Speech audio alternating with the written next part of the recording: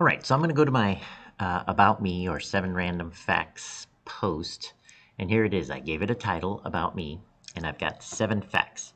Now, if I'm going to stop working and come back to it later, I click here on More Options, and I save.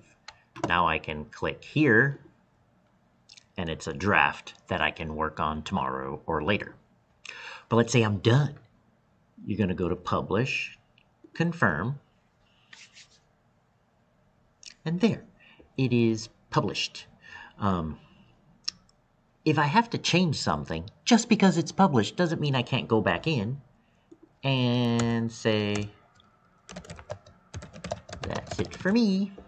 So I did something. I now have to go back to Update. Now watch this. I click on Update. It looks like nothing happened, but it did. It updated it. See right there? It says Changes Saved. So I have to go back to this arrow to go back. And now I need to, let me move my face here. I go down here. Remember, I got to find the eyeball that says View. Click on View. This is the link I want to copy. See the difference?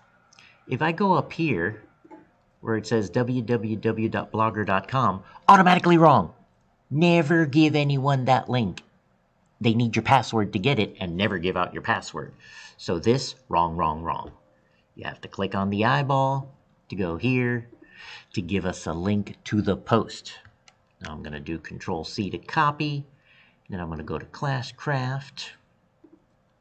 And then whatever assignment I'm working on, let's say, for example, it's widgets.